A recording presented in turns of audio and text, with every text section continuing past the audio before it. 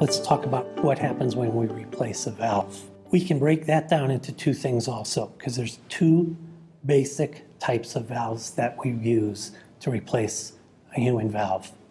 One is a tissue valve, and the other is a mechanical valve.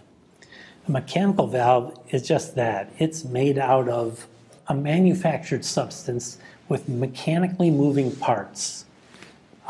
The most common type is what we call a bileaflet valve. The leaflets will turn like this to open and close, but there are other styles also. A tissue valve actually comes from animal tissue, and it can be an actual valve out of a pig heart, or it can be one that we've made from the tissue that surrounds the pig's heart, the pericardium. Either way, tissue valves are similar and mechanical valves are similar. What are the differences between them? The classic teaching is a mechanical valve will last forever, but you have to be on anticoagulation for it.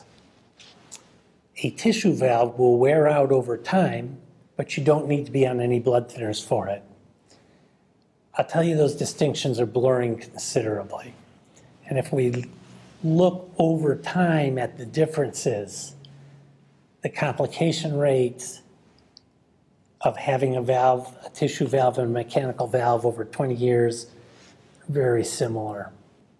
The reintervention rate, having to go in and do something to the valve, very similar between the two. So that's a discussion for a patient to have with their doctor, but those are the general differences between the two. Now, final issue on that. How do we put a valve in? The principles of repair and replacement stay the same, whether you access that valve through a median sternotomy, which is an incision through the breastbone, a small incision between the ribs over on the side, which some people might call port access, whether you use port access and you use a robot to help you throw the stitches. Those are all matters of access, not matters of repair or replacement. So don't confuse those two things. And you may have heard a lot about TAVR, a valve on a stick, or a valve on a catheter.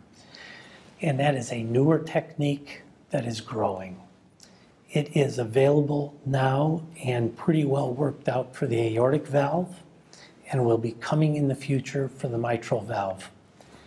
Not everyone is best served by a valve on a catheter, and just because we can do it for someone doesn't mean that's the best treatment for them. So those are individualized decisions to be made between a patient and their doctor as they discuss their particular disease and their particular treatment.